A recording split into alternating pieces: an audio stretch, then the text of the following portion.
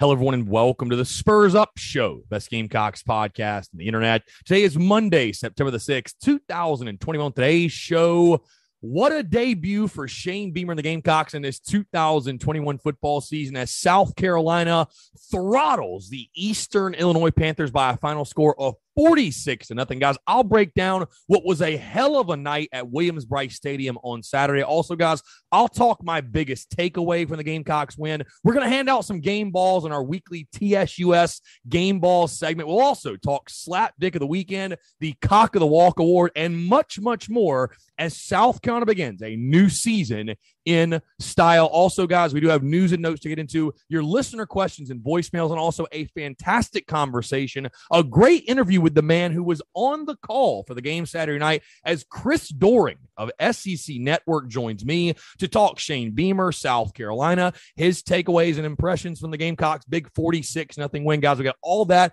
much more on a packed show here on Monday, and it's all brought to you by our friends over at Upstate Movers Group. Guys, Upstate Movers Group, superior moving service. They bring care and attention other companies can't offer because they're just too busy maintaining trucks and profiting off of them instead of focusing on service. Guys, service is what separates Upstate Movers Group from the competition. They're not a trucking company, they're a moving services company, and they're also employee-owned co-op. Their movers are paid twice the industry average, and everyone on the crew is invested in your success. They have dedicated professional crew members, and they also offer black glove service. They offer end-to-end packing services, custom crating and packaging for special items, and cleaning services as well. They're founded by Greenville natives and University of South Carolina alumni, guys, so a Gamecock-owned small business. They also offer 20 years of project management moving experience, and they can offer logistics and solutions that traditional moving companies simply do not have the skills for. Guys, whether in the upstate or across the state of South Carolina, if you have any moving needs in 2021, be sure to check out our friends over at Upstate Movers Group. You can find them on social media at Upstate Movers Group. Of course, if you have any other questions, go to their website, upstatemoversgroup.com. That's upstatemoversgroup.com. Be sure to check them out and tell them Chris from the Spurs Up Show sent you. Let's get it.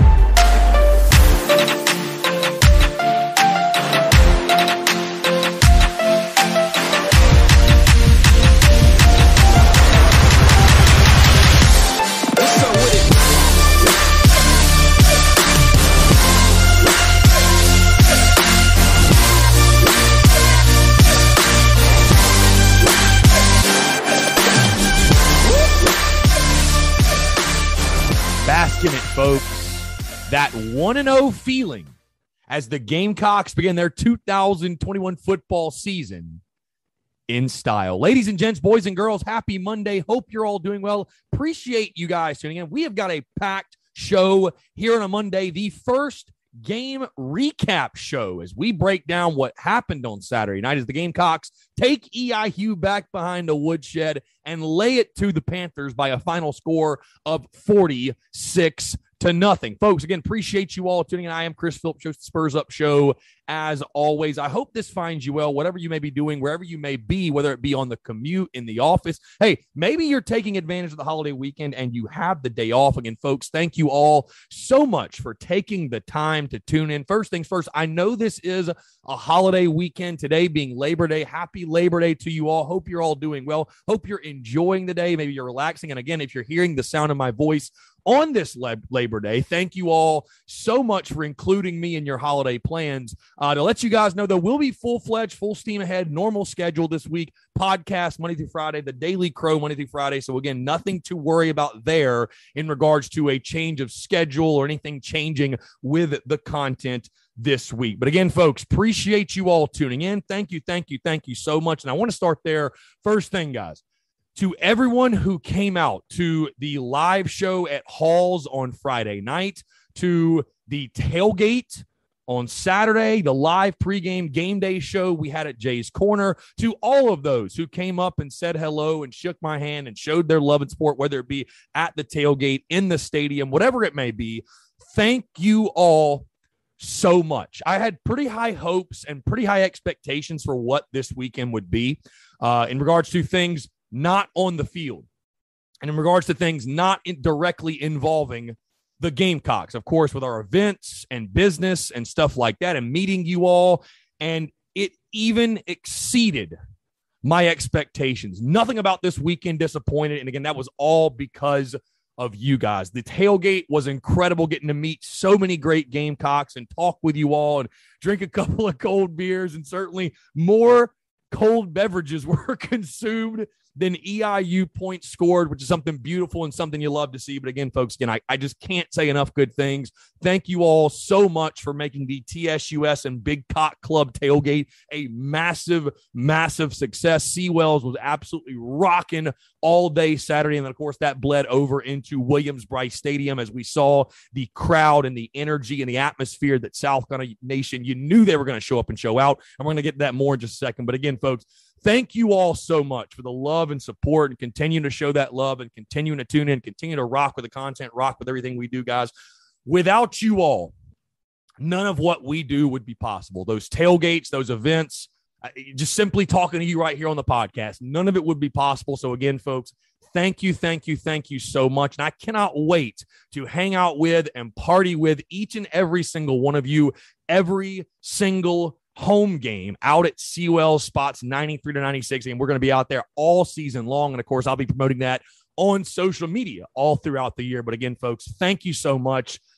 This weekend kicked ass, and it was all because of you guys. You guys made this weekend a massive, massive, massive success. So again, thank you all so much, guys. A couple of quick updates and reminders before we really get going here in this Monday show. We are out at Tin Roof again Wednesday, 5 to 7. Stay tuned on who the guest may be, if there's going to be a guest. I have not decided quite yet. I was kind of thinking what may be fun on Wednesday is just to literally have an open floor, open mic Q&A session and just talk about the EIU game and, of course, preview the game this upcoming weekend against the East Carolina Pirates. Going to be a really fun thing, but just stay tuned for that. And, of course, we're back out at Tin Roof Wednesday, 5 to 7. And I do want to remind you about our watch party in downtown Greenville, South Carolina at Carolina Ale House this Saturday for those who cannot make the trek up to Dowdy-Ficklin Stadium. And for those upstate Gamecocks that, maybe you guys, I really, by the way, respect the Gamecocks that live in Anderson, Greenville, just any part of the upstate. I've got a couple of buddies up there, and I know it's brutal. I know it's rough on you all dealing with those folks in orange and purple, and it's a little bit easier this week, obviously, because guess what? We're 1-0, and they're 0-1, and our GA quarterback had 4 touchdowns, and their quarterback had 0. So sucks to suck, Dabba. But either way, locked in on our event again this weekend. Very excited. Carolina Ale House will be throwing a watch party for the noon game, the game against East Carolina in downtown Greenville this Saturday, September the 11th, guys. Doors open at 11, kickoffs at noon. Yours truly will be there at 11.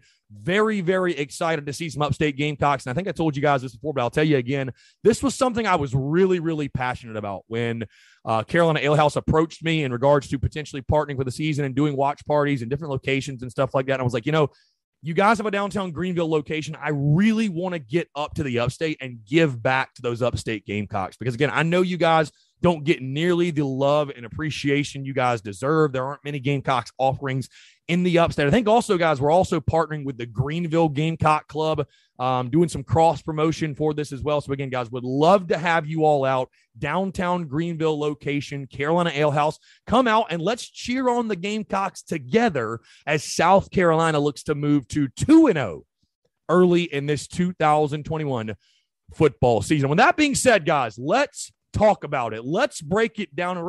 Let's relive what an opener for South Carolina and Shane Beamer as the Gamecocks take care of business. Final score of 46-0. 46-0. When you look at this game, again, first things first, guys, the atmosphere, the day itself, I told you guys that this was much, much bigger than just a football game, right? I thought this was much bigger than a football game. It really represented and stood for a celebration for a new era of Gamecocks football. The Shane Beamer era, of course, coming to a head Saturday night, putting it on the field, executing, laying it out there, and getting a big win. But it really served as a greater thing, in my opinion, what it symbolized in regards to a celebration of a new era of Gamecocks football. You could feel it from the moment you woke up And I was able to get out there and go to the tailgates and go to Jay's and go to Seawell's and all that good stuff in the morning. And you could feel it, man. You could feel it in the air, the return of that hope and that optimism. And again, hope is not a strategy. But if you don't have hope, you don't have anything. And it felt great to wake up and be like, you know what? I'm excited for game day again. Game day is fun again.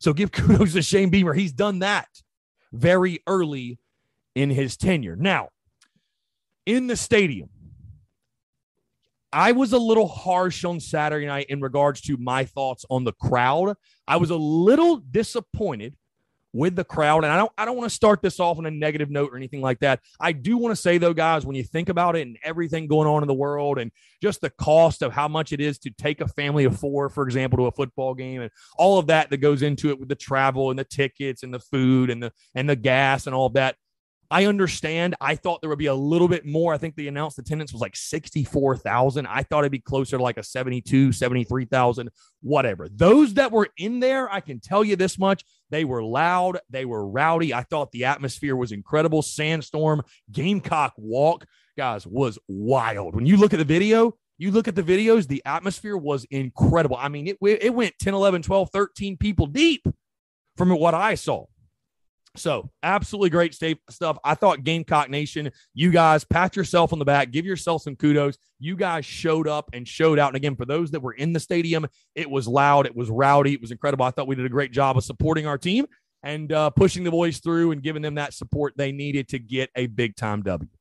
Now on the field, right? 46-0. We talked about all week going in this game. This was the perfect opener and the perfect way for Shane Beamer to make his debut at South Carolina. And I'll be honest, guys, this game went basically exactly like I thought it would. You know, we picked 56-10 last week. The Gamecocks won by 46. And I know we've spent a lot of the preseason talking offense and quarterbacks and receivers and running backs. And, of course, those are the quote-unquote most fun things to talk about. I think fans really enjoy talking offense. Of course, it's all about offense in today's day and age of college football. But let's first start with that Carolina defense. How about a round of applause? And let's give kudos to Clayton White and his unit for what they did. Guys, Gamecocks defense by the numbers, just how dominant was South Carolina on defense? Guys, the Gamecocks only allowed 109 total yards. 109 total yards to the Eastern Illinois Panthers. 2.5 yards per play. In comparison, the Gamecocks had 5.9 yards per play. You were able to force turnovers, right? Able to force turnovers. 2 interceptions. 1 that was returned for a touchdown. You were opportunistic. Your defensive line, I think, most certainly lived up to the hype, at least in Saturday night's game.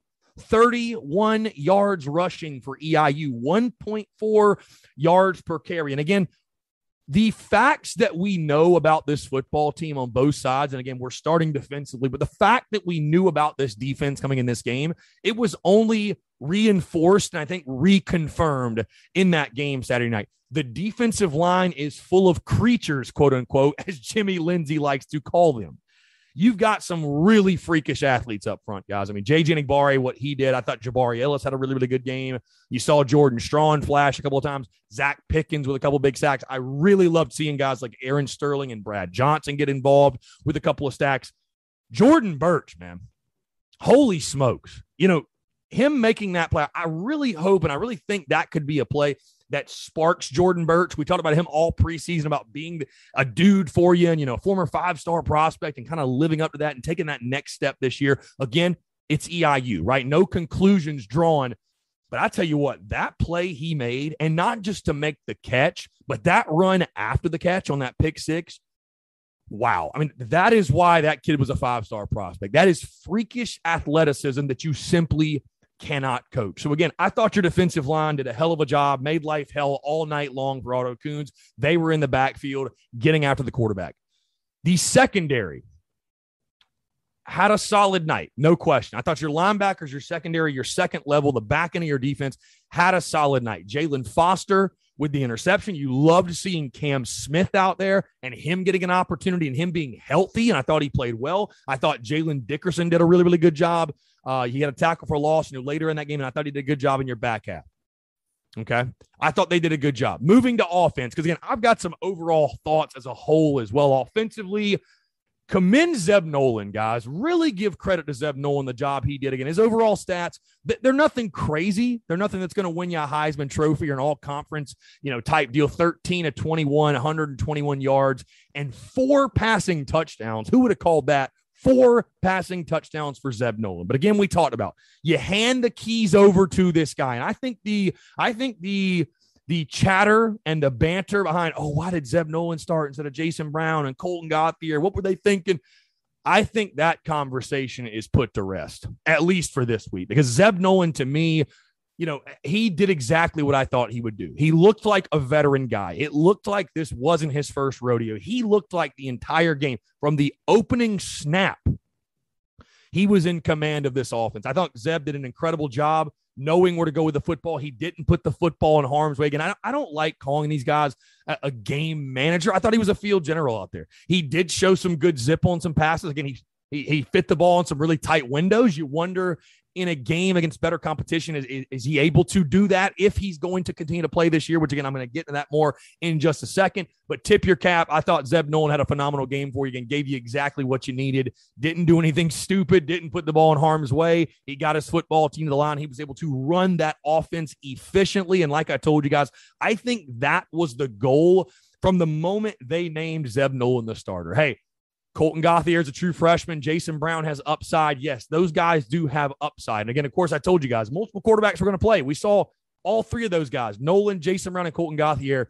But it was easy to see from the very, very beginning of that football game, in my opinion, why Zeb Nolan was chosen as the guy. Again, a very clean game, a very efficient game in regards to running the offense, getting yourself lined up, set up in week 1. That is a very, very big deal. And I thought also, again, he played really, really well in a night, too, where moving to the wide receivers, guys. Again, this is a game that only reconfirmed everything I thought about this football team. On the outside, Josh Vann, I thought at the wide receiver position was a guy that flashed. I thought he truly flashed on Saturday night. And I think he showed, we talked about going all week, who's going to be the guy out of Vann, Brooks, and Joyner, out of that starting lineup, who is most likely the guy that is going to take that step for you and be that go-to guy on the outside? I think Josh Vann showed himself as he is that guy. Again, all the upside with him, former 4-star prospect out of Tucker, Georgia. I remember watching his film and his tape coming out of high school. The guy was making freakish circus catches, and I think you saw some of that explosiveness and that athleticism on Saturday night. Again, had a couple of touchdowns, really, really good stuff from him. Very positive sign, I think, for Josh Vann, again, a guy that got sort of buried on the depth chart the last couple of years and sort of waited his turn behind some really, really good receivers that are currently playing in the NFL. I thought Josh Vann had a really good night, and that was a great thing to see and a positive for him. There's no question your tight ends are going to be a major, major part of your offense. Nick Muse, Jaheim Bell, loved their games. I was a little surprised we didn't see more of E.J. Jenkins, or that we didn't really see him make an impact in this football game. But, guys, I'm telling you right now, Jaheim Bell has the potential to be this year's Kevin Harris. And what I mean by that is a guy that, especially nationally, nobody is expecting anything crazy from him. He's certainly not a household name. I think Jaheim Bell could be that guy, because this is a guy, again, these are not your traditional tight ends, hand in the dirt, 3 yards in a cloud of dust, just big body guy moving people around. And if he can catch a ball every now and then, cool. Dude, Jaheim Bell is a true Swiss Army knife on this football team. We saw him catch a touchdown. Hell, we saw him run for a touchdown that got taken back on the little fullback handoff that I thought was a great play call, by the way. We saw him do it in a number of ways. Saturday night against EIU. I think Jaheim Bell is a guy that's got as much upside as anyone on this football team. I think he's going to be an absolute threat for a Gamecocks offense that is still looking for playmakers as you go into week 2 and you continue to navigate this 2021 football season. My biggest disappointment, guys, probably in the football game was the offensive line. And again, you did enough to get the job done, right? You did. When you take a look at the numbers, you ran for 254 yards, 47 carries for 254 yards as a football team, 5.4 yards per carry. You only ran for 1 touchdown, but Zeb Nolan did throw 4 of them.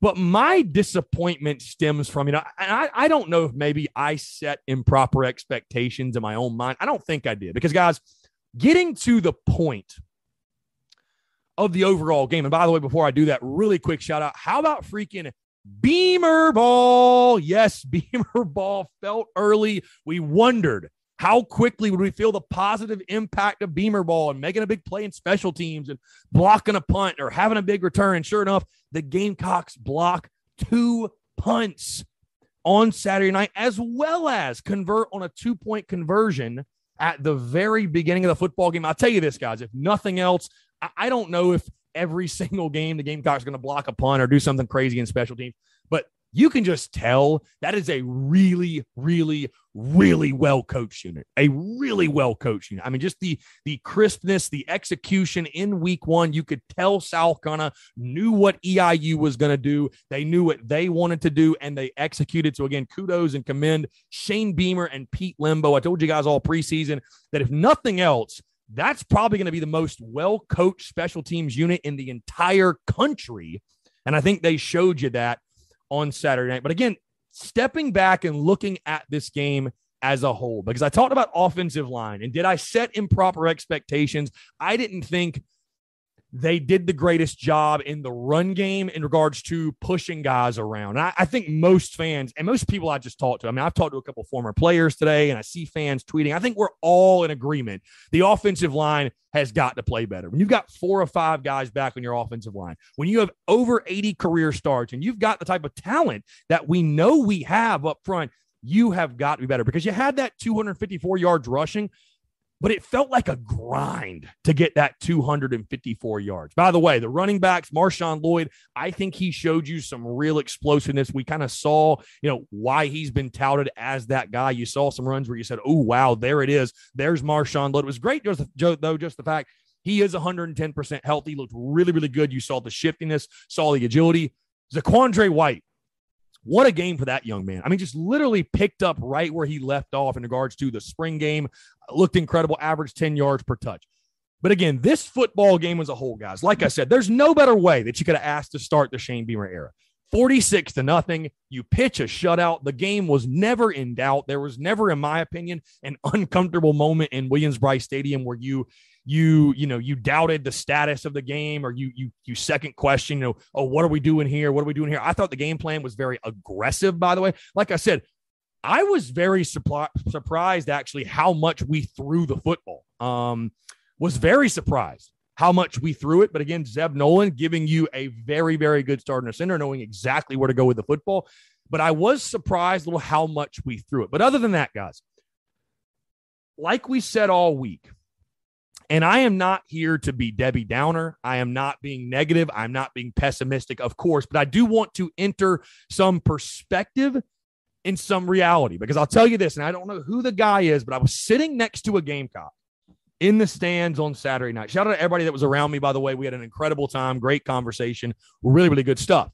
But I had a Gamecock next to me, and I found myself for a lot of the fourth quarter trying to sort of talk him down from the heightened expectations and allowing himself to get carried away because of what we saw on Saturday night. The Gamecocks did exactly what they should have done in this football game. Guys, watching that game Saturday night, I mean, it was like watching varsity versus B team.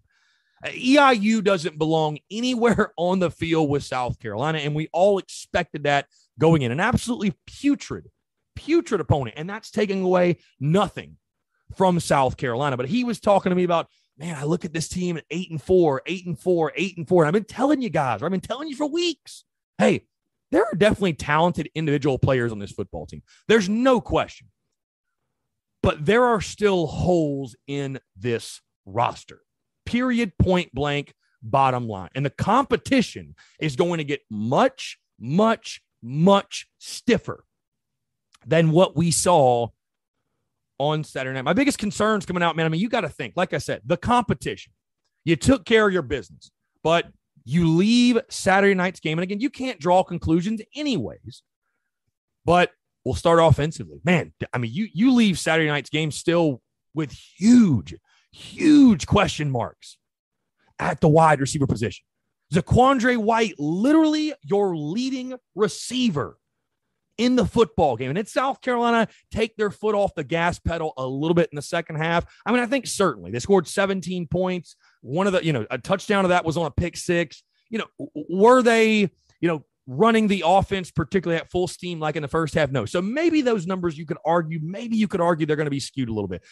But anybody who watched that game, there's no denying the Gamecocks. The wide receiver position is still a deficiency. Everything we thought about this football team, I think, still stands to this point. Running back room is a plus. Wide receivers are a weakness. You feel like the offensive line will make a big jump and make big strides from week 1 to week 2. They've got to get it together in run game. I thought in pass blocking, they were actually really, really good. Run blocking got to be better.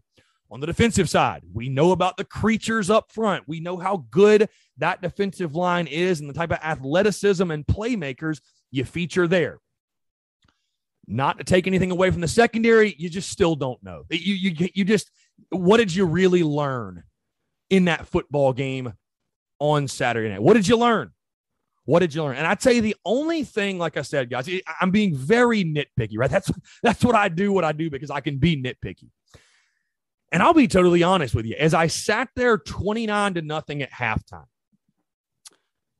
it was a game where South on a very, very fun night for the boys in Garnet Black. And I told you guys it would be. And like I said, the game went, damn near exactly like I expected. Truly. I picked a 46-point win. What happened? A 46-point win for South Carolina. And again, I'm not normally that guy that's tooting my own horn. Look at me, look at my predictions. But guys, I get plenty of predictions wrong, and I own it to you guys when I do. But the game went as I expected. Here was my thing, though, guys. Even at halftime, leaving the game, I said to myself, great win, great way to open the Beamer era. You couldn't have asked for a better way. But did South Carolina really dominate? Did it feel like they just dominated from the opening whistle and shoved the EIU around? That's what I left Willie B most feeling like I missed out on Saturday night. I was really disappointed with the offensive line. You've got to be able to get a push. And of course, the question now turns, because I think the O-line will come into its own. I think they'll be better. I don't know what it was Saturday night. And it's not like they did like a porous job. I don't want to make it sound like it was just misery. When you run for 254 yards, you did some good things. You busted a really long one late with Zaquandre White. You had a running back average over 10 yards per carry. They played well enough to do those things. But like I said, the competition's only going to get stiffer. And you did what you should have done. There's no question. You did what you should have done. Now, of course, the question moves to the quarterback position. And guys, I'll tell you right now, like I said, I think Zeb Nolan did a phenomenal job. You can see why he was chosen as the starter for week 1. You can see why Shane Beamer and Marcus Satterfield entrusted him with the keys to the car, if you will, the keys to the offense, and let him run this thing on Saturday night. But my take, guys, Luke Doty is this team's starting quarterback. He is. And listen, if Shane Beamer comes out this week and says, Zeb Nolan is our starter, he gives us the best chance to win right now, we feel confident in him. I'm going to ride with whatever Shane Beamer says, okay? I am in no place, and I don't think any of us are, right? And this is not to say that Shane Beamer is above criticism or is above questioning, because he's not, right? When you're getting paid millions of dollars to coach, it's okay. It's okay to question. It's okay to critique. But I have no reason not to trust Shane Beamer and his decision-making when it comes to decisions made for this football team. But again, you can't draw conclusions from Saturday night's game. You just can't do it because of the competition you were facing. But I think a lot of things we thought about this football team going into the season were only reconfirmed in my mind. This is going to be a football team that has to run the football to win. Until proven otherwise, until others step up, the wide receiver position is a massive, massive deficiency. And like I said, I'm rolling with whoever Shane Beamer says should be our starting quarterback. But it's just hard for me right now to believe that Luke Doty doesn't give you the best chance to win, that the best version of this offense comes with Luke Doty under center. Because, guys, Zeb Nolan, I don't think anybody would mistake and say he is a dynamic player. You know, he didn't make a throw. I mean, I'm not trying to take anything away from him. He didn't make a throw to me where he made the throw and I said, oh, wow, like that's a throw nobody else on our roster can make, right? I didn't see a throw like that. Again, I thought he did a really, really good job of distributing the football. He got it to his backs. He got it to his tight ends. He didn't put it in harm's way, really. He didn't do anything crazy. But again, that was EIU on Saturday night. Even going into this weekend at East Carolina, and of course the following weekend against Georgia, and you get into SEC play. At some point, to win a football game, you're going to have to be dynamic on offense. And Luke Doty is the guy that gives you the best opportunity, in my opinion, to do so. Again, it's a very interesting storyline, but I did not leave because the question mark was, man, if Zeb Nolan balls out, does he steal the job? Should you keep him out there? Is he going to start in Greenville? I just didn't leave Williams-Brice Stadium, guys, with the feeling like, God, he just took the job tonight, man. He's head and shoulders our best option. He's so much better than everybody else. I did not have that feeling leaving Willie B. Again, I think he did exactly what you wanted him to do. I think he did exactly what you'd want. Exactly what you'd want. Took the keys to the car, don't crash it, return it the way you found it for Luke Doty so he can take his team to Greenville and get another big W and get to 2-0. He did exactly that. But again, you're going to have to be dynamic offensively to win games in some capacity. And right now, it doesn't look like this is going to be a football team that is elite in the passing game. And that's okay. We were never expecting to be. We knew the wide receiver position was a concern. We knew the wide receiver position was most likely a deficiency. We did. And maybe I'll be proven wrong this weekend and the following weekends and throughout this season. Maybe we all will be. But there's nothing I saw from Saturday night that would change my mind and say, oh, we're going to be a surprise in the passing game. I don't see it. So again, when you're asking me about the quarterback position and who should start and what should Shane Beamer and Satterfield do, I'm going to roll with whatever the decision-making is because like I said, guys, I don't have any reason yet not to trust Shane Beamer and Marcus Satterfield. You think they're going to play the guy that gives you the best chance to win. I'll say this too. And I know the Gamecocks had 8 penalties on Saturday night. You got to clean that up. It is week 1.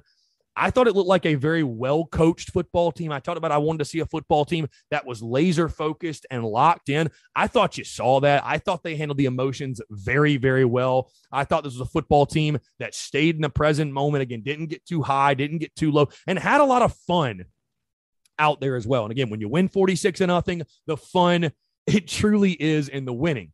On the defensive side, like I told you guys, you can't draw conclusions. Just because you pitched a shutout against EIU, it doesn't mean you're going to be a leadoff defensively. And again, I am not here on this Monday to be Debbie Downer or bring you guys down or whatever. You know what I mean? But it is the reality of who you were playing. It is the reality of you were playing a putrid FCS team that you should have beaten in the way that you did. I mean, this is a team that, again, it was like watching varsity versus B team. They didn't belong on the same field as you. They still don't. They don't belong on the same field as you. South Carolina could play that team 100 times, and they'd win all 100 games. There's no doubt in my mind.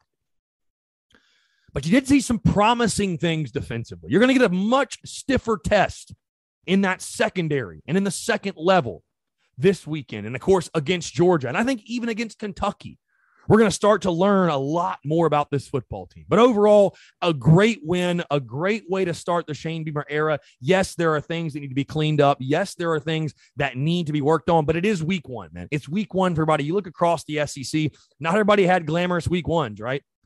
Not everybody had great week 1s. Ask that team in the upstate how their week 1 went. Wasn't all that fun, wasn't all that great, and you absolutely loved to see it, by the way. But there are things you can build on. I think that it was a great game like we talked about. It was a great game for South Carolina to develop confidence, to start to feel like, okay, these are some of our guys that emerged as playmakers, guys we're going to be dependent on. I look offensively, I think you got to get the ball into Quandre White's hands more. He has really proven himself as he plays this game with an attitude, and you can go very, very far with his skill set and that attitude he plays this football game with. He runs as an offensive player like a dude that I feel like when he gets the ball, he is trying to take someone's head off. He runs mad. He runs in that way. So the Quandre White's a guy you look at. Of course, Marshawn Lloyd, I think, is going to be a huge piece for you offensively. The offensive line's got to get better. There's no other way to put it. The offensive line has got to get better. The run blocking has to be better. It has to be. Because that was my biggest concern and my biggest worry. It's like, dude, if you're not shoving around EIU, who are you going to push around? The defensive lines are only going to get way, way better. I mean, again, we're going to talk more about ECU later this week, and I know we're going to jump into a little bit later what the line is and how absurd it is, but even ECU, I know their D-line's not great. I understand what they did against Appalachian State, but if you think ECU's line isn't worlds better than EIU's, hate to break the news, but they are. They absolutely are. Offensive line, you got to get better. You got to continue to try to find someone at the wide receiver position. You're not going to be able to win week after week after week with your leading receiver being a freaking running back. You just can't do it. Somebody's got to step up. Is Josh Vann, does that give him confidence? And all of a sudden, he's ready to be your number one option. Does Jalen Brooks finally figure it out? I don't know how else to say it. DeCarrion Joyner. I think a lot of fans were left scratching their heads about DeCarrion. What's going on with DeCarrion? Guys, if you want to be frank and you want to be honest about it, Dak's a quarterback playing wide receiver. Yes, he's got a skill set. Yes, he's very agile. Yes, he has quickness. But is that not the reality? That's kind of the reality you face right now at that receiver position. I tried to tell you guys all preseason long. You got a lot of guys in that room. You got to find some dudes, man. And if you can't be a dude against EIU on the outside, who on God's green earth are you going to be a dude against? That concerns me greatly. Like I said, defensively up front, that's your strength of your football team. That's certainly the strength of your defense. There's no question. I love what I saw from Brad Johnson at linebacker, his athleticism. I think he is poised for a great year and truly does bring that athleticism back to that position for South Carolina. And then your secondary, man. We're really not going to know about this secondary until the next few weeks. Ask me after Kentucky how I feel about the secondary, and I'll have a much, much better gauge and understanding of what this unit will be, because I think there are talented players. I like Jalen Dickerson. I like Jalen Foster. Cam Smith obviously is the leader of this group. Darius Rush made some plays, but I don't think there's anyone mistaking in saying this unit is a strength. You did what you should have done in all phases, in all facets, even special teams. You did what you should have done against a team like this. And I will say, guys, it felt fantastic. I mean, to get a 46-0 win, like I said, you couldn't have asked for any better way to begin the Shane Beamer era, but there are things to work on. There is no question. There's a lot of things you still need to work on. I think a lot of previous feelings and thoughts and assumptions I had regarding this football team were only reconfirmed on Saturday night. But like I said, you didn't learn anything, but I don't think the purpose of a game like this was really to learn anything. Like that wasn't the number one goal from going to and watching and seeing South kind of partake in a game like this. The goal of this game was to get a bunch of guys out on the field, which you did, have confidence, which you did, have something to feel really, really good about going into ECU, which you do, and get Shane Beamer his first ever win as South Carolina's head coach. So again, Gamecocks dominating 46-0 win over the EIU Panthers. Guys, let's hand out some game balls. We'll do this weekly. TSUS game balls. We'll hand out a game ball for offense, for defense. Heck, we might hand out a couple of random ones as well. And we're going to start first. You got to give the first game ball.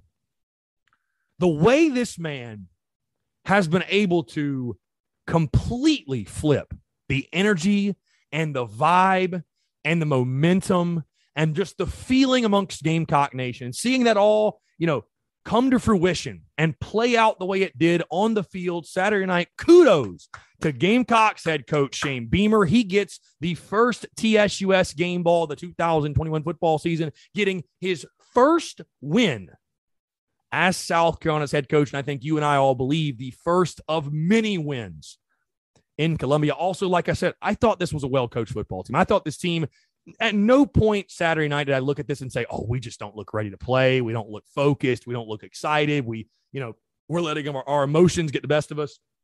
I never saw that. I never thought that. I thought this team was laser focused, locked in from the jump. So again, kudos to Shane Beamer. Kudos to his staff. A lot of things could have gone wrong in his first ever game, being the first ever time you're a head coach. I thought he was a guy that looked very poised. And again, when you have the opponent you played, it's not hard. He was all smiles and giggles in the tunnel for 2001, and you understand why. Let's see how much we're smiling and we're giggling when you play an SEC opponent, and we're playing someone that we're not a 6-touchdown favorite against. But again, TSUS game ball, it is only appropriate, in my opinion, the first game ball of the 2021 season goes to none other than your head coach getting his first win in Columbia, Shane Beamer. Offensively and defensively, game balls for the offense. It's got to go to Zeb Nolan. I think Zeb Nolan, did he do anything flashy? No. Did he do anything crazy? No. Did he do anything out of the ordinary? No. Did he do enough to necessarily take the starting job? I don't particularly think so. Maybe some of you will disagree. But Zeb Nolan, what he did do, like I said, guys, leading in the week, he gave you that calming voice, that steady hand, that guy that we felt confident could go out there and at minimum run the offense efficiently. Don't do anything stupid. Don't put yourself behind the sticks. Don't do anything unnecessary that even makes EIU for a second think they are in the football game or have a chance to beat you. I thought Zeb Nolan put the ball in really, really good spots for his guys, places where only they could go get it and make plays for you. He was very, very efficient, did not turn the football over. That is the big thing, and made some really, really good throws. A couple of those throws to Josh Vann, to your tight ends, those were really, really nice plays. So give me the TSUS game ball for offense goes to none other than Gamecocks quarterback, Zeb Nolan. Defensively, I was so happy for this guy, man. Seeing his teammates douse him in water after he got the pick six, you could just tell what it meant to that young man, a guy that, again, when you come in as a 5-star prospect and his recruitment was insane and all of these expectations and, everybody's expecting you to be the guy and, your coach gets fired and you go through it and I'm sure you start to question your decision. Like, man, did I make the best decision? What's going on? And it's just been a whirlwind, I feel like, since he stepped on campus. But Jordan Birch, man, to have that pick six, and did he have a huge night statistically?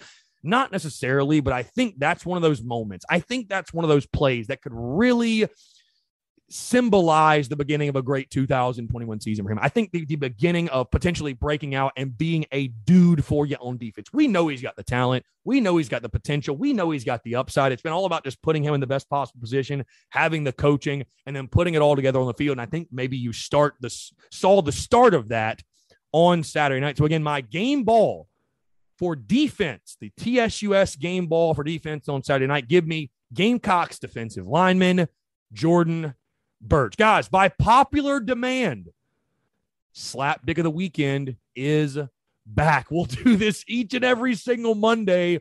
Slap Dick of the Weekend is back again by popular request. Many of you were asking me, Chris, is Slap Dick of the Weekend coming back? You're going to talk about slap dicks.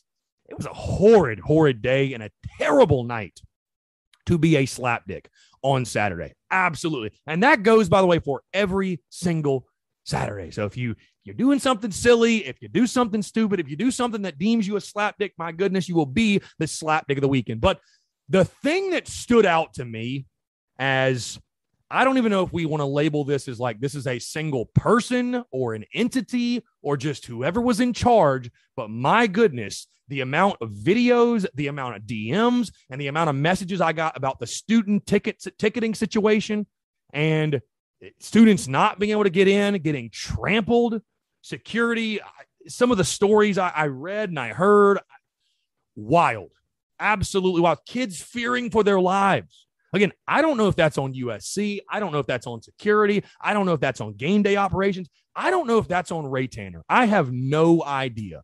But after the BS that fans and students in particular had to put up with at Founders Park this year, as I stare at my Gamecock fan code of conduct paper that they handed us at Founders Park during the baseball season, the first football game, the first game of the Shane Beamer era, and we have something like this. This should not be a storyline. This should not be something we're talking about. So again, I don't know if it's USC. I don't know if it's game day operations. I don't know if it's Shane Beamer, but to whoever was in charge of that madhouse, you, sir or madam, are the slapdick of the weekend. So again, would love to hear you guys' feedback on that. Again, continue to send in the stories. I'd love to hear what's going on. And if you know who was in charge, tag them and let them know that they're a slapdick. So again, slapdick of the weekend, whoever was in charge, the sir or madam of the ticketing situation for Gamecock students, just grown folks just that don't know how to make decisions. I don't know how else to put it. Final thing, guys, this is a new segment for the 2021 football season, the Cock of the Walk Award. So, of course, we all know what the Cock of the Walk is, right? This will be, just think of this as our weekly game MVP, but the Cock of the Walk Award, again, will be a week-to-week thing where I will pick one player who stood out, who was the MVP of that football game. So, the winner of the inaugural Cock of the Walk Award, and for the first game of the 2021 football season, the Cock of the Walk Award goes to running back Zaquandre White. What a night it was for Quan White, guys. Like I said, picking up where he left off in regards to the spring game and the type of game he had there and the way he flashed. But on Saturday night, 12 carries for 128 yards. He had a touchdown on the ground. Of course, the long one, the 67-yarder, whatever it was that he broke late in the game, 10.7 yards per carry. He also was your leading receiver, guys, which is a little scary, but he was your leading receiver. 4 catches for 39 yards and a touchdown. Overall, man, a fantastic night. Does this put him above Kevin Harris or Marshawn Lloyd, or where does this put him in the Gamecocks running back room? I don't know. Again, guys, like I said, you want to be very careful when you're trying to draw conclusions from a game like Saturday night, but how good does it feel to know, dude, if he's your third string running back, we'll say, for example, what a luxury. What a luxury that is for South Carolina to have a guy who's running the ball like Zaquandre White. And again, also that does make me think, I thought the running backs did a great job of catching the ball out of the backfield, particularly Zaquandre White and what he did for you. But again, doing it on the ground, doing it in the air, and the way he plays the game as well, guys, playing mad, playing physical, playing with toughness, playing with energy, playing with emotion. You absolutely love to see it. And I think he's definitely a guy you look at as someone who's going to be a big-time playmaker for you in this 2021 football season. So like I said, guys, the first ever Cock of the Walk Award goes to running back Zaquandre White. So, guys, that's going to do it for my thoughts on EIU. We'll continue to break this thing down and dissect just what happened over the weekend. Of course, tomorrow's show, we will be chatting with Alex McGrath, getting all of his thoughts. But in closing, guys, like I said, a great win, a great way to begin the Shane Beamer era, truly a celebration of a new era for Carolina football. But I am not getting carried away. I am not.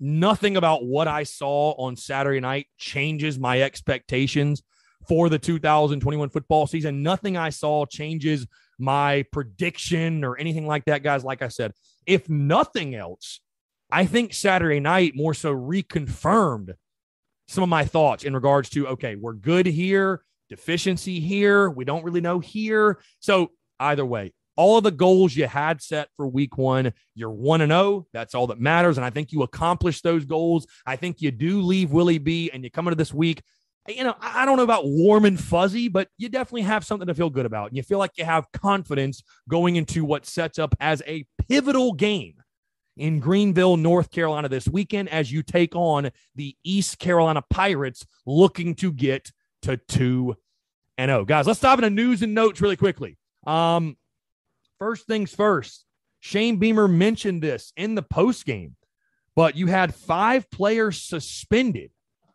for the game on Saturday night. I think one of them being RJ Roderick. I did not see him listed anywhere. I think he was one of those that was suspended. Sounds like all 5 of them will be back for the ECU game. You know, Shane Beamer saying they're very remorseful and they know they messed up.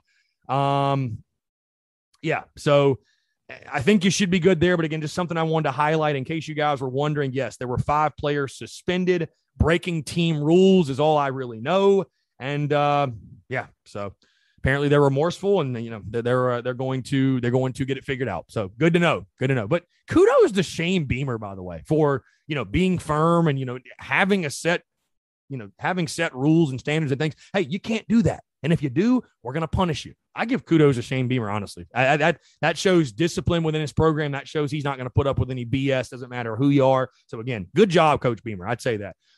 Really quickly, guys, this is not something I planned on reading, but the student gate disaster, Gamecocks Online has actually tweeted about it. They've said, we're aware of the issues at the student entrance gates at last night's football game. We apologize to the students who were affected. Athletics is collaborating with student affairs, student government, and campus police to make sure this will never happen again. So we'll see what happens. We'll see what comes of that. But a very strange and interesting situation. And again, something that should just never be a storyline, something that should never be a lead storyline for you. Another quick note, guys, and this one really took Gamecock social media by storm because, of course, we're all excited about what happened on Saturday night, and we'll talk about it and break it down, like I said, today, tomorrow, a little bit more on Wednesday. But then all the attention has shifted to South Carolina's game against East Carolina this week. And, of course, guys, I've been breaking this thing down and giving my thoughts on it. I've been talking about it for months now, just how big of a game it is. But wow, the Vegas line, and you know what? Take it with a grain of salt if you want, whatever. Just because Vegas lists you as a favorite or an underdog, it's not the end all be all, but it is very interesting to know how nationally, how people are viewing this game and who they expect to win and by how much they expect them to win by. Because Circus Sports, our good friend at Circus Sports, that's generally who I lean on in regards to, looking at lines. They normally release their lines the Sunday after a game for the upcoming weekend. So the lines drop. The lines come out. The Gamecocks opened as a 2-point favorite, right, at Greenville. And most people that I talked to, most fans, they thought South Carolina was going to be an 8 or a 9-point favorite. And I tried to tell them, like, dude, I'll be shocked if it's anything more than a touchdown. I just will. I'll be shocked. With South Carolina's questions and uncertainties at quarterback and other issues, of course, I just would have been very surprised. Not only were they not an 8 or 9-point favorite, they were a 2-point favorite. And within a matter of minutes, literally minutes, South Carolina went from being a 2-point favorite to now a 4-point underdog.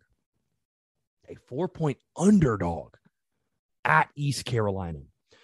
Now, folks, I mean, I'm not going to sit here and lie to you. I am very, very surprised.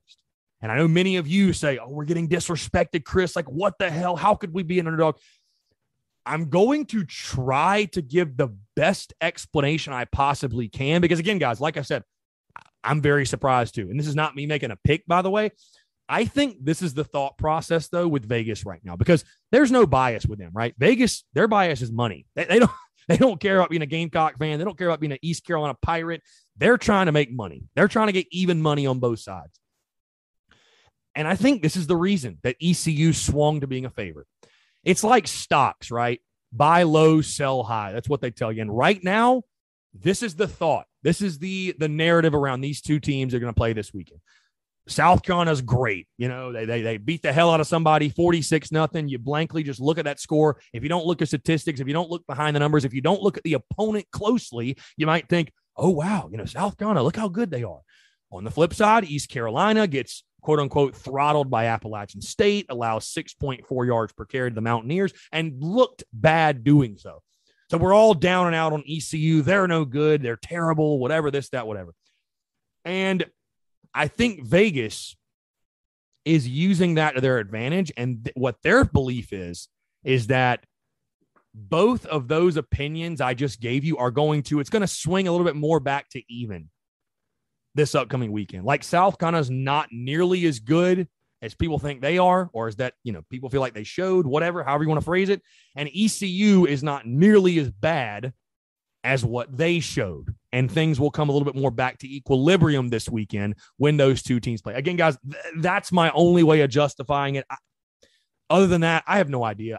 I'm very, very surprised to see the Gamecocks as a 4-point underdog at East Carolina. That blows my mind. I mean, again, I understand the challenge of going to Dowdy-Ficklin, but at that, especially after week one and how ECU looked, losing by double digits, and like I said, getting pounded doing so, that really surprised me. So again, it'll be very interesting to follow.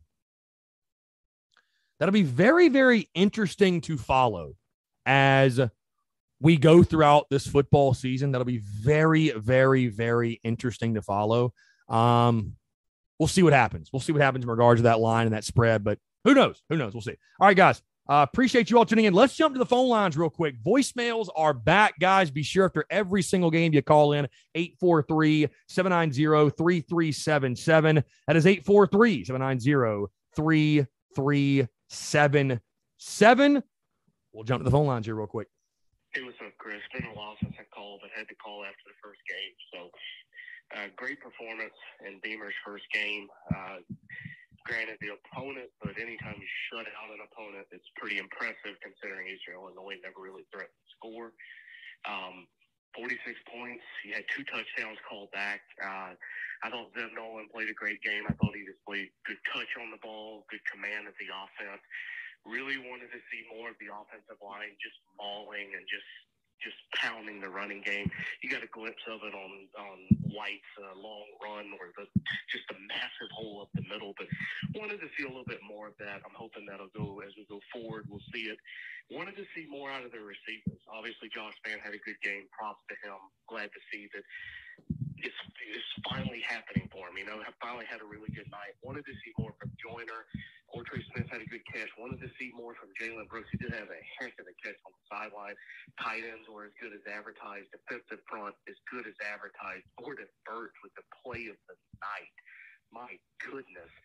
Jaheim Bell, even the play that didn't even count, the fullback handoff, he just breaks it up the middle, and it didn't even count. But, all the way around, great game. We didn't learn a whole lot. I also agree with you that Luke Doty needs to be the starter going into East Carolina next week. A lot of things to clean up, and we'll find out more about this team next week. But for now, let's enjoy this victory. Go Cops. Tim, appreciate you calling. Great stuff as always, man. Great insight. No, I agree with everything you said. Really reiterating a lot of the points I hit on. The wide receivers, the offensive line, you'd definitely like to see more. Definitely happy and excited for Josh Vann. But again, I agree with you, Tim, all the points you made.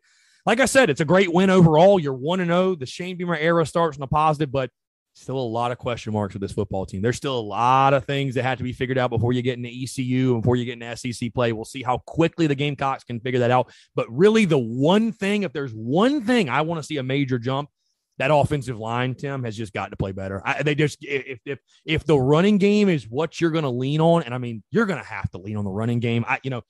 Are you going to be able to, maybe a Josh Vann or some other guys are going to step up on the outside and be nice surprises, certainly, but you don't look at this team as, they're going to evolve into, a great passing team. I just don't see that happening. You're going to have to run the football. You're going to have to. So I want to see the offensive line from week 1 to week 2. I want to see them make that jump. Other than that, though, yeah, I definitely agree with the points you hit on. I thought Zeb Nolan was really, really good. Your defense was incredible. So overall, a positive opening game for Shane Beamer and the Gamecocks in this 2021 football season. Now it's all about, can you make improvements?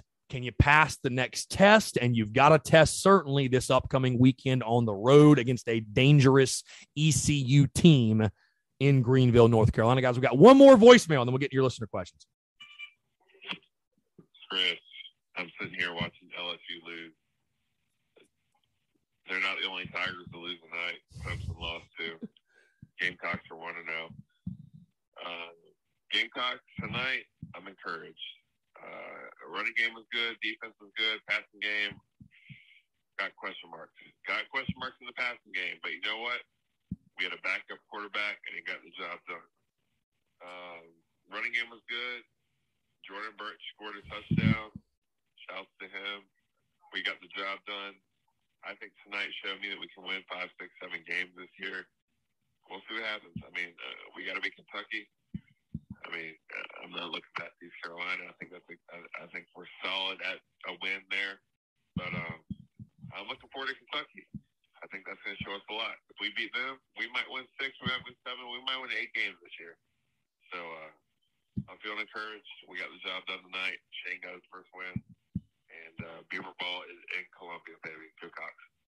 My guy, John, appreciate it. And also want to say thank you to John. We had a fantastic time at Seawells on Saturday. Really, really good stuff. I cannot wait to party with you all out there each and every single Saturday of the Gamecocks football season. Again, guys, Seawells is the spot to be. I'm telling you right now, not to knock any other tailgate or anything else. Obviously, tailgating is great all over the Columbia area, but man, Seawells was a really, really, really good time. Again, spots 93 to 96. That's where we'll be, and you'll see the TSUS and Big Cock Club flags flying. But John, yeah, no, I agree with everything you said.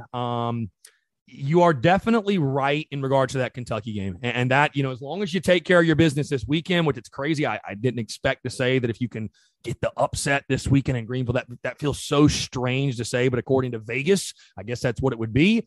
But no, yeah, that Kentucky game to me really sets up as the game that's going to be sort of the measuring stick game for, okay, like, where are you? Like, how close are you, or how far away are you from being where you want to be? I think that's going to be one of those games that really determines, are you going to be a team that's fighting to finish sixth, fifth or sixth in the SEC East, or are you a team that could realistically push and finish, third or maybe fourth in the SEC East? So again, that's definitely going to set up, as long as you can take advantage and win this game at ECU, and you certainly don't want to look ahead of the Pirates, but if you can take care of business there, you've got a game this weekend you feel like you should win. You got a game in Athens you feel like you probably should lose. That game against Kentucky, what do you do? That's going to be truly, I think, your measuring stick game, as long as you can get past the Pirates this weekend at Dowdy-Ficklin Stadium. All right, let's guys, let's get into your listener questions, and we'll wrap this thing up. We'll get into our interview with Chris Doering. Krusty Andy says, psyched to see Harris, Doty, Brown, and Jenkins in action. Felt like we withheld weapons. Did we withhold weapons? I'm sure to some degree we did. I'm sure to some degree we did. I don't feel like, guys, we played like, there was nothing crazy in regards to play call, but I didn't think we played like some really vanilla conservative game. I definitely think you have more probably than what you showed. I'm excited to see Luke Doty get out there and his dynamic, what he brings to this offense. But overall, a good job on the offensive side of things, and I thought the game plan was very, very solid. Garner Cree, people said offense didn't do good, but they had like 150 yards called off because of flags. I thought the offense played a solid game. Was it dominant? I won't go as far as to say that, but it was a solid game. It was a solid game, no question. Let's see. Jay McClary, 28. Are you concerned at all about the O-line? I think they will come around. You've got the players up there. There's no question. I don't know what it was on Saturday night. I don't know why the run blocking wasn't quite there the way I wanted to see it. I think they'll come around, though. Now, if you can't run the ball or do any better against ECU, then I will start to worry, because you felt like the offensive line was going to be your strong suit, a strength. You need them to be. You just got to be solid in the line of scrimmage. You have enough problems on the offense that you're trying to figure out, enough question marks you're trying to solve without having to also deal with the offensive line. Davis Ledford, Bama will be our first good test. That's how good we are. Attaboy, Davis. Chambers CO3 says, I was sitting right behind you. Attaboy, Chambers. Let's see. KS Johnson 901 says, definitely have some cleaning up to do from all the penalties, but all aboard. All aboard indeed. Thomas Wade, we are 1-0 and Clemson is 0-1. Let's go. Thomas Wade, those are facts. Those are facts. Thank you for putting that out. Head Trainer West, lack of home run balls. A couple of times tonight where it seemed like an obvious option. No. Dude, I don't know that you have that guy right now, man, that you can take that deep shot. You'd love to obviously see South Carolina stretch the field a lot more. They're going to have to, but who do you throw it to at this point, man? You don't just want to throw it up as a prayer. You want to actually execute the potential of that play actually being there. You want to be able to complete that play. And I just don't know who you have on the outside to do that, man. That's going to be something you got to find. You got to find quickly. You got to find somebody, like you said, that you can take that deep shot with. Let's see. Jarock C. Jarock did this beat, says Zeb or Luke moving forward. I think Luke Doty, I think he's dynamic. I think he gives you the best option. I think he's the best chance to win, to be honest with you. I think you're going to have to be dynamic at some point on offense. Luke Doty is the guy that makes this offense dynamic, in my opinion. Elvis DMD, awesome win. See plenty to hope for and things to fix, but definitely a huge leap forward. I agree. Great win all the way around. Now you got to take the next step, week 1 to week 2, make that improvement. Let's see. Austin G, do you think it's possible that Zaquandre White continues to get the starting nod after what he did? Why not? He looked incredible, and he looked incredible in the spring game. This is a guy playing with a lot of confidence, and you see the explosiveness. Here's the thing. Does it matter who starts? Because they're all going to play. They're all going to play. Really doesn't matter. But who knows? Maybe he can be your guy. Creek 61. I know it was Eastern Illinois. How about them boys, Van and Birch? Yeah, great games for both of them. Lil Dot Omen _ Big Cock Energy right here. Yeah, shout out to all the Big Cock Club members who were out and about Saturday in Columbia. It was awesome stuff. The Riley Carroll, what do you think about the Georgia Clemson game? So happy with that result. I'll leave it at that. Toy Caldwell fans, positive energy and atmosphere was amazing. Everything was right. I agree. South Carolina is fun again, he says. Last question. G. Kane. Kevin Harris will be in the Heisman race all season. G. Kane, I hope you're right. Guys, appreciate the questions. Appreciate the voicemails. Thank you all so much for interacting, being engaging, really, really fun stuff. And again, thank you all so much to those who made this weekend such a massive success, from the live shows to the tailgate to being in the game itself. Thank you all so much for the continued love and support, guys. I cannot say enough. On that note, we have a fantastic conversation, a really special interview, guys. The guy who was literally on the call for SEC Network Plus. If you watch the game on TV, I'm sure you heard him. Chris Doering. He played his college football at Florida under Steve Spurrier, but currently with the SEC Network, covers SEC football, and really, really excited for you guys to hear his perspective on Shane Beamer, the game itself, his projections for this football team in 2021. Really, really, really good stuff, and appreciate Chris Doering for taking the time. So again, folks, thank you all so much for tuning in. Have a great rest of your Monday. Have a great holiday. We're rocking. We're rolling all week long. Thank you so much, guys. Sit back, relax, and enjoy this interview with Chris Doering of the SEC Network. All right, joining us today on the Spurs Up Show, guys, a very special interview and a unique conversation. I cannot wait. He played his college football at Florida for the Gators from 1991 to 1995, so we won't hold that against him, but he was also in the NFL from 96 to 2006, but most notably right now, he is an analyst for the SEC Network and was on the call Saturday night for SEC Network Plus for Shane Beamer's debut as the Gamecocks took down Eastern Illinois 46-0 at Williams-Brice Stadium. Again, guys, someone we all know of or familiar with if you watch SEC Network in any capacity, and does a fantastic job for those guys. Chris Doering joins the show. Chris, appreciate you taking the time in. It's a pleasure to have you on. And again, thank you so much for doing this. Yeah, no problem. Thanks for having me on. And first and foremost, we can at least unite over the Coach Spurrier thing, right? I mean, I think that's one thing we all have in common. So yes, really, really enjoyed my time with him and love what he did at both Florida and at South Carolina. And certainly, man, every time I go to Columbia, the fans are so hospitable and love that area. Love being out there at Williams-Brice last night with the return of all the fans. It was an amazing atmosphere, even though it wasn't packed. It was great to see the energy in that stadium again.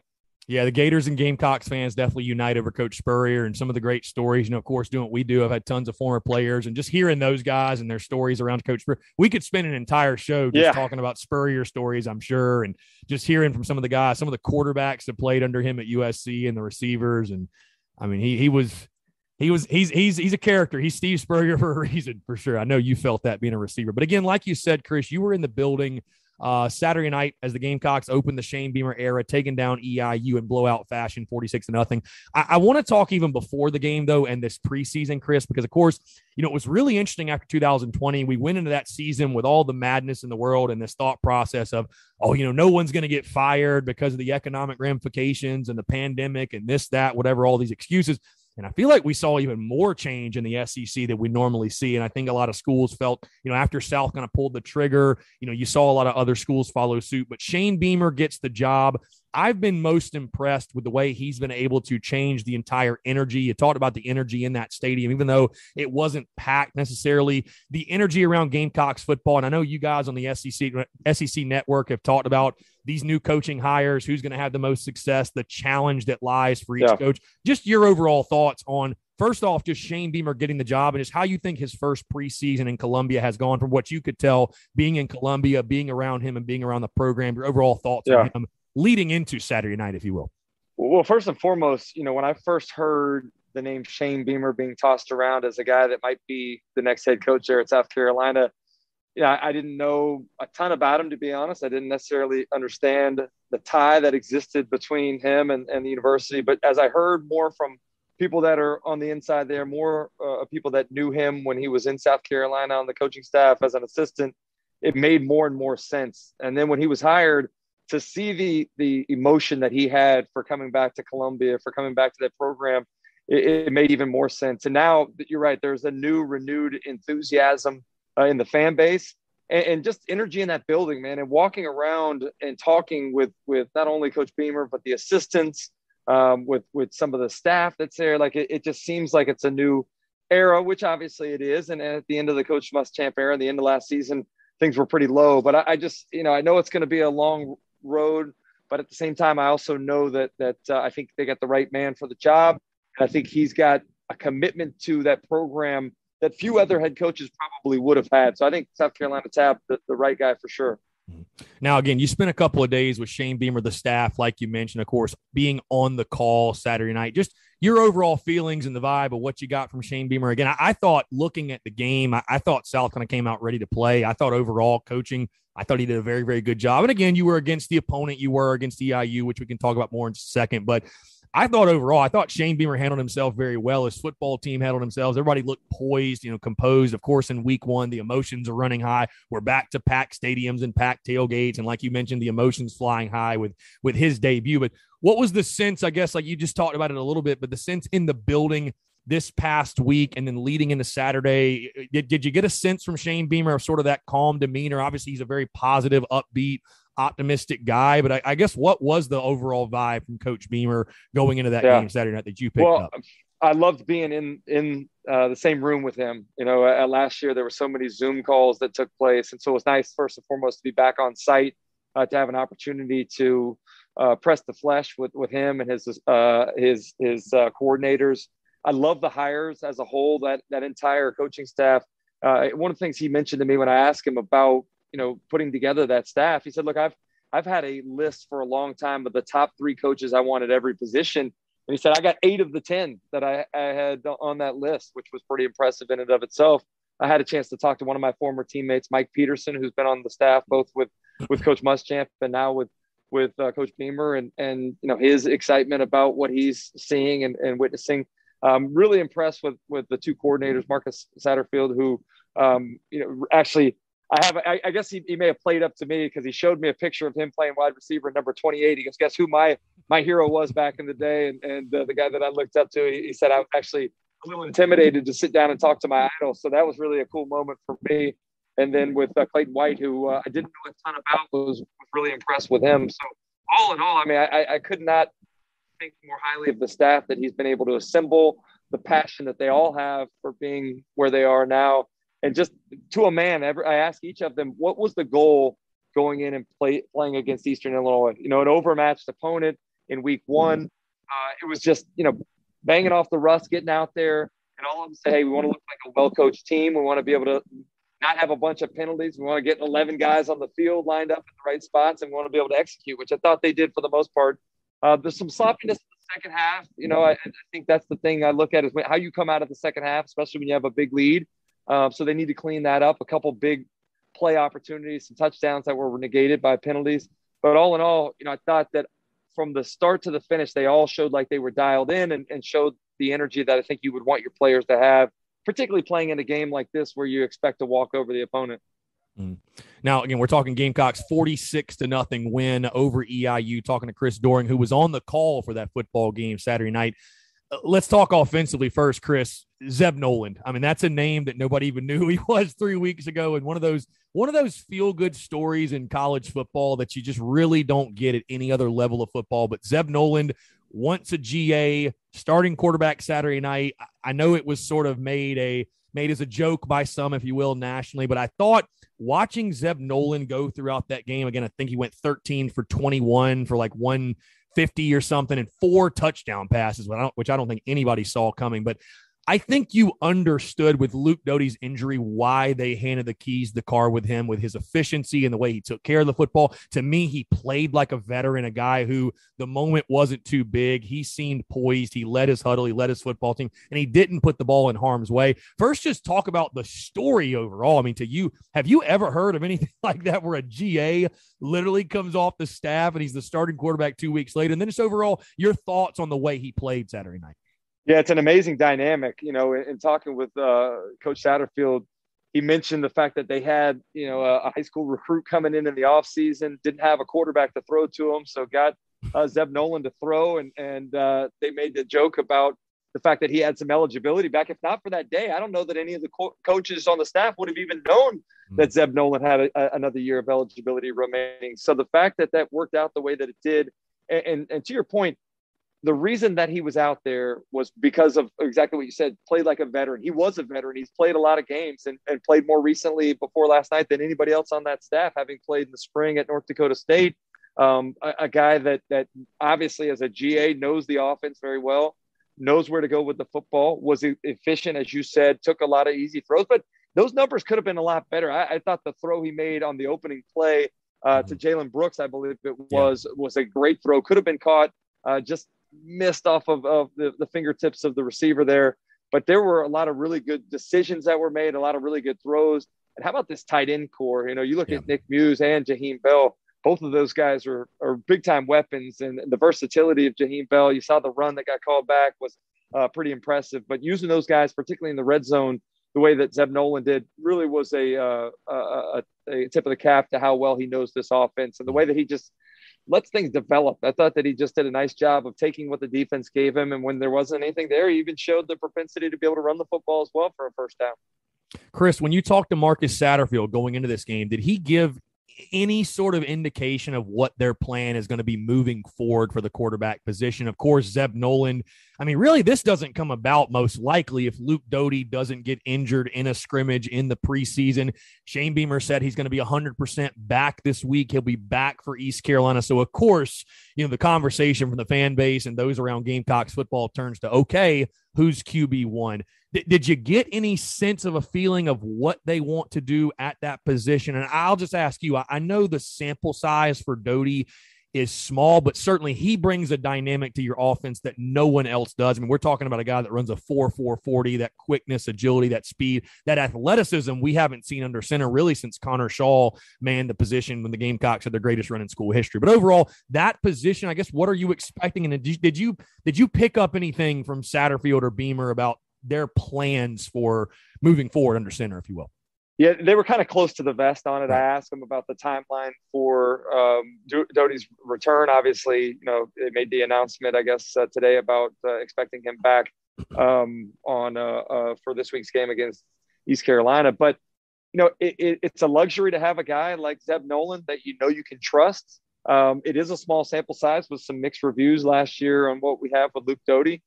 You're right. I think the athleticism and the explosiveness that he brings at the quarterback position is something that you can certainly use, particularly when you're down in talent a little bit. I do like, though, now, again, I mentioned the tight end position. The running backs are extremely deep, as we saw last night with both White and McDowell.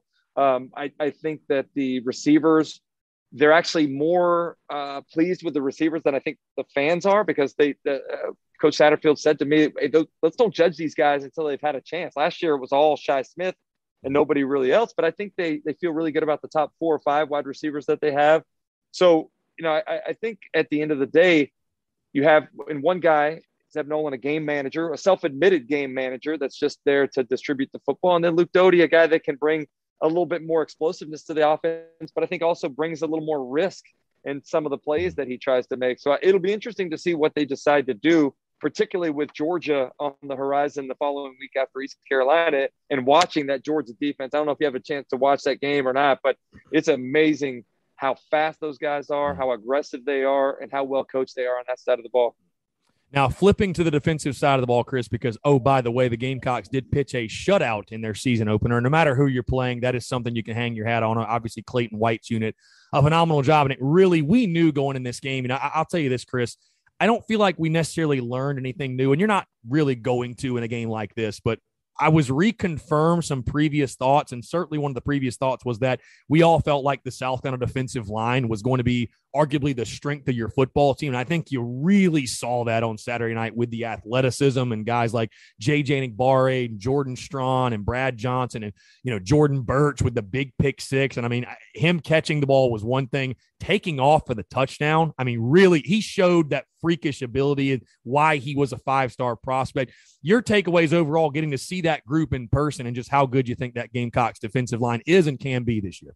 Yeah, well, we knew that was going to be the strength of the team heading in, and then talking with both Coach Beamer and Coach White about it, they further continue to expound on just how good that group is and how much they mean to the team, not only in production but leadership in that locker room as well. Some veteran guys there that have played a lot of snaps in this conference, so it was impressive to see last night. Some of that being that the offensive line for EIU was overwhelmed a little bit. But again, you can't control who you're playing against, and you got to go out there and execute. I was really, really happy for Jordan Birch. As I talked about on the broadcast last night, this is a guy that came in as one of the most heralded recruits that South Carolina's ever signed before. And most of the time, you expect a lot from those guys. The bar is set really high. I'm sure he was disappointed that he didn't get a chance to contribute more last year. But I've seen from him and heard from him all the right things. A guy that's being patient, that understands that he's still got a lot to learn and still has can learn from some veteran guys in front of him. But to get a chance to get in there, and as you mentioned, a big guy like that catching the football the way that he did with his hands, and then being able to run away from everybody else was certainly impressive. So very happy for him. All night long, the theme was defensive line meeting at the quarterback, just playing fast, playing aggressive, and finishing plays. So I love what they can do to maybe offset some of the youth and inexperience in the secondary. Not only youth, but how many of those guys do we have in the secondary that are transfers from other places? I do think it's going to be a work in progress, but when you have a defensive front like that can negate some of the inexperience or lack of chemistry in the secondary, it's quite the asset for sure. Certainly a great starting point to build your defense around when you've got those big uglies up front. And that was going to lead me to my next question. How did Clayton White sound when talking about the secondary? Because, again, a lot like the wide receiver position offensively, I mean, it's no secret that's the biggest question mark of the defense and one of the biggest on this football team in South Carolina. In games, that's going to be the key for them. I think we'd both agree that in games where they struggle to generate that consistent pass rush, you're going to be very vulnerable at that spot. You're going to have guys, like you mentioned, step up. Obviously Cam Smith leading those, but all your transfers and just guys who are unproven. You're going to have to step up to the plate and play great football when you get in the grind of that SEC schedule. But how did Clayton White sound about it? Did he give you any indication of what the defensive game plan is? Because, Chris, one of my biggest questions has been, is South going to be more aggressive and maybe send an extra body or two and put their DBs on an island but risk trying to get to the quarterback? Or are they going to sit back, help their secondary, and just trust they can get there with 3 or 4? What did you pick up from Clayton White and his overall feelings on that? Yeah, I tried to discern some of that, but it was difficult. I asked him about, was the game plan against Eastern, was it based upon something you see from them on tape? Obviously, there was a game in the books against Indiana State in week 0 for EIU. Or was it about just running your stuff? He said, hey, I'm treating this game like the Super Bowl. I'll focus on them. So I think they were really locked in on trying to do what they could to negate whatever they had seen on tape from them against Indiana State. But at the end of the day, both he and Coach Beamer talked about how down they were with numbers. I think they lost 5 guys from last year's roster in the secondary. So having to replace those guys was difficult. Some guys have played multiple positions back there in the secondary, but really, he spoke very fondly of Jalen Foster, Jalen Dickerson as well, the type of work they done. We saw David Spalding last night on a couple of different plays come up, make a tackle short of the line to gain on a pass, and then looking aggressive around the line of scrimmage, tackling on a run, tackling the ball carrier on a run. So I do think it's going to be a little bit of an Achilles heel back there, but at the same time, there are some things that you saw on tape now that lead you to believe there's some promise there too. So Coach Beamer did mention, he said, if there's 2 spots I'm worried about, it's probably at the linebacker spot in terms of depth, and in the secondary there with all the departures from last year and trying to get all those guys acclimated playing together in the secondary. Now, Chris, you see the hat. We got to talk about Beamer ball, special teams making an impact early in the Shane Beamer era. I feel like it's only right with Shane Beamer and his father's legacy and what they were known for. The Gamecocks blocking 2 punts last night. And I mean, if you look at the statistics in football, I mean, I know last night you would have won either way, but you look at the statistics and how big a deal it is to make those game-changing plays and special teams and block kicks and block punts in the return game. Your chances of winning go up astronomically when you make those type of plays. But seeing that, the 2-point conversion as well was something that was very underrated. And I've said this all preseason, Chris, that, it's very hard to make predictions in regards to how many kicks are you going to return or kicks are you going to block or punts or whatever. But I do feel confident with Shane Beamer and Pete Limbo. You could argue this is the most well-coached special teams unit in the entire country. Just show some love to the special teams and what you saw from those guys last night. Well, it's a great point, and you can't necessarily count on always blocking a punt or returning a punt for a kickoff for a touchdown. But what you can do is you can send your message to the team that you're going to be aggressive at special teams. And I thought that that's what they did last night. Obviously, it comes from a lineage that's committed to playing great special teams. And what a treat it was for me last night to have Coach Beamer, Frank Beamer, in the booth with us and his son's debut. Really special for anybody that knows anything about college football, one of the all-time greats. So that was really cool, but probably should have been 3 block kicks if we're being honest. They had a chance at the first one. I don't remember who the player was, but it looked like he could have extended his hands and probably blocked it pretty easily. But again, nice to see them line up with a swinging gait. If they don't line up right, we're going to be well coached enough to throw the ball out there and take advantage of a numbers advantage, which they did.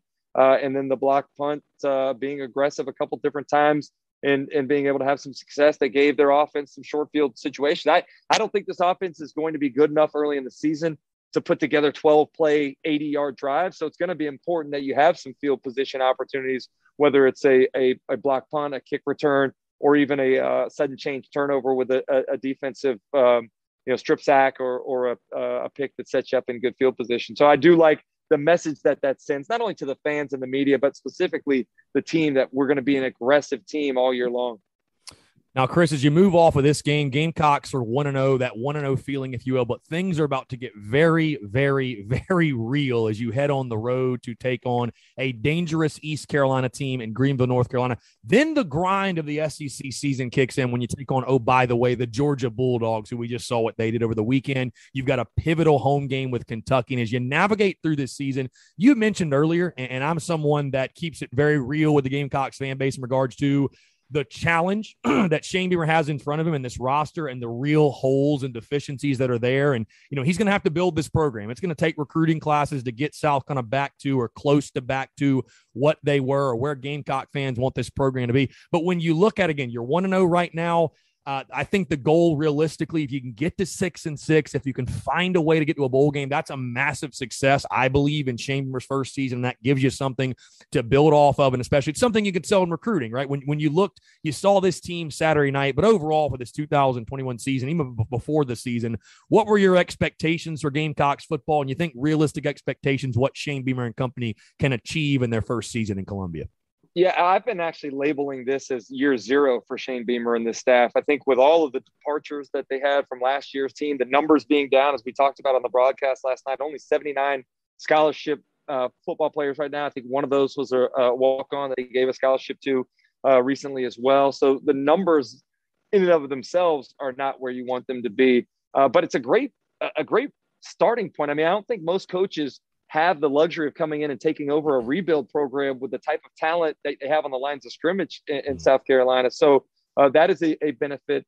But at the end of the day, you're right. You're going to have to build that roster up. And I hope the fans understand that it is a building process and not an overnight situation. I love talking with Coach Beamer about his focus in terms of recruiting, making sure you're locking down the state of South Carolina. It's challenging with Clemson being in the state and the success they've had of recent years.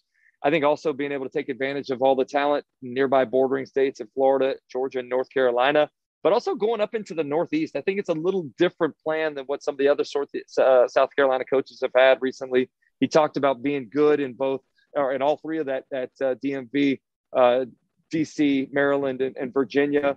So I do think they've got a good plan in place. And I think a lot of those, it was interesting to hear him say how many people from up in the Northeast were familiar with South Carolina, coming down, vacationing in Myrtle Beach and some of the surrounding areas to the University of South Carolina. So I think they've got a good plan in place, but I do think it's going to take some time. I mean, you're right. I mean, getting to 6 wins would be a masterful job, considering the schedule, having to play in the SEC, having to play Clemson. So, I don't know if that's possible or not, but I want to see improvement every week. I want to see something that gives me hope, a fun brand of football, a fun brand of offense and defense that you can look to recruits and say, hey, come be a part of what we're doing here. You're going to have a chance to play early, and you're going to have a chance to play in systems that are really fun, that are going to allow you to show what you can do and give yourself an opportunity to go to the next level.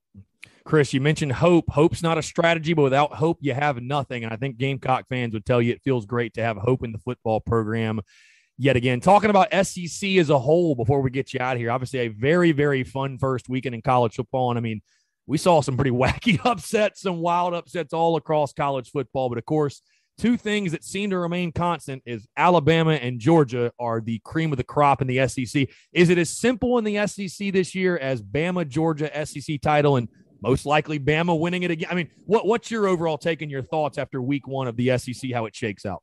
Well, Georgia has a ridiculously good defense. You know, they lost their top 7 defenders from the secondary last year, and it didn't look like an issue to them at all, primarily because of how good their front 7 is. I mean, they looked fast. They looked physical, aggressive. I love their one-on-one tackling in space, and what a great job they did. They look like they know exactly what they're supposed to do, and they execute really, really well. So that's got to be scary for offensive coordinators here in the SEC East for sure. Bama surprised me. I thought that offensively they were going to be a little more conservative and have to try to work through some chemistry issues, but they look like they didn't miss a beat despite having replaced all the production they had from last year. That defense as well, we don't talk about enough how good they are on that side of the ball, but what a luxury to have the experience that they have there. I do think, you know, there's some improvement in the SEC West. LSU did not look what I think a lot of people were thinking they were going to be, but I think A&M will be a good test for them. I'm anxious to watch Ole Miss on Monday night. I think Ole Miss is one of the teams that I look forward to having a big step forward this year.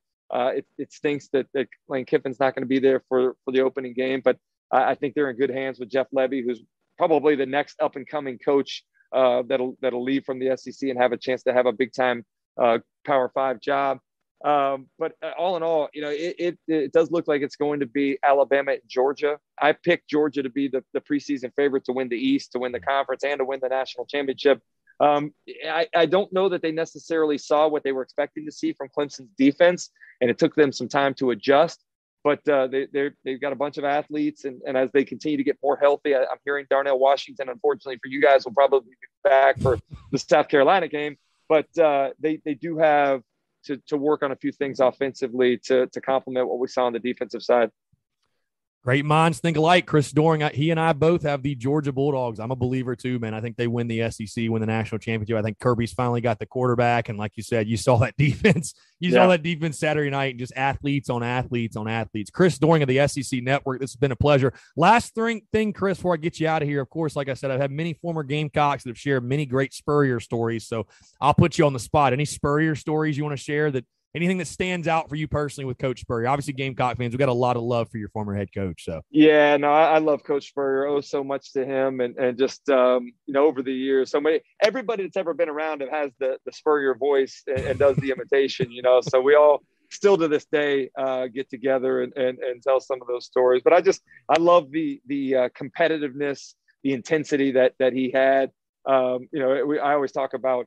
There were words that you weren't allowed to say. The F word was not something he liked on Sunday through Friday, but on Saturday, if you messed up, you were likely to maybe hear one of those from time to time slip out from him. But nothing bad that I can say about him. Outside of my parents, I don't know that there's an adult that has had a bigger impact on my life and given me an opportunity not only to walk on and have the chance to play the way that I did.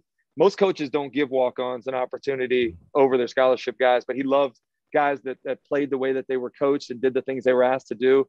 So I had, even unimagined success that I couldn't even have dreamt of at Florida. And then he revitalized my NFL career after tearing my Achilles in Denver in 2000. I was out of the league in 2001. I was probably one of the only guys that was happy about Coach Spurrier making the announcement he was going to go to the NFL, because I knew it would give me an opportunity. And had some of my best seasons after that there in Washington and a couple in Pittsburgh because of him just believing in me and giving me that chance. So happy, to think about what he did. He's on the Mount Rushmore of coaches, in my opinion. What you see now from all of these spread offenses goes back to what we were doing at Florida long before everybody else. 4 and 5 wide receivers throwing the football around, putting pressure on defenses, not only defenses, but the opposing offenses to try to have to score with us. So I know we all feel the same about him at Florida and South Carolina. And really love that he's become an ambassador for the SEC as a whole now. Chris Doering of the SEC Network does a fantastic job for those guys, and obviously a fantastic job on the call Saturday night as the Gamecocks open their 2021 season in style with a 46-0 win. Chris, keep up the great work. Thank you so much for doing this. And like I said, appreciate everything you're doing with SEC Network, and let's chat again soon for sure. Best of luck the rest of the season, by the way. Yeah. Thank you for having me, and I appreciate what you guys do and promoting the SEC brand in general, man. It's the passion of the fans that makes this conference so special, man. So I'm all about what you guys are doing. Thanks so much. Absolutely. Thanks. He's Chris Doering. I'm Chris Filtzy. Appreciate you guys tuning in, and we'll catch you next time on the episode of the Spurs Up Show.